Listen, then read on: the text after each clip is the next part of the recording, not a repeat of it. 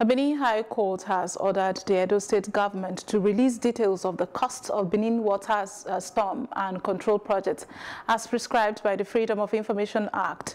The presiding judge, Justice Okungbowa, while delivering judgment on the case, said the priors filed by several pro-transparency groups under the Freedom of Information Act is in line with the provisions of the Act and ought to be obeyed. Justice Okungbowa declared that those that filed the motion are entitled to the relief sought from the court. The construction work at the Gapiona site, which is the area that we are seeking clarification, began a few months ago. Today, much progress has been made, and the devastating flood has been significantly reduced.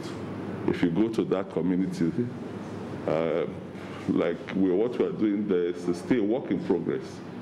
But what we have been able to achieve is that the impact, the devastating impact of the flood has been significantly reduced, and by the time the project is completed, it will be 100% eliminated.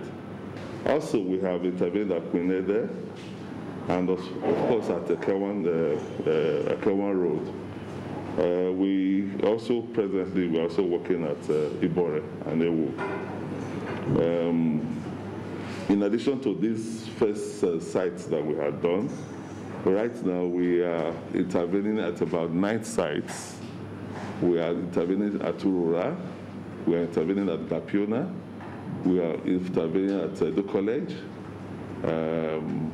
we have Ogiso Sunde, we have Emu Ohodua, and there's a gully that is ravaging the faculty. There's a faculty of, I think, architectural environmental studies at Ambrosali University. We're also working in the university.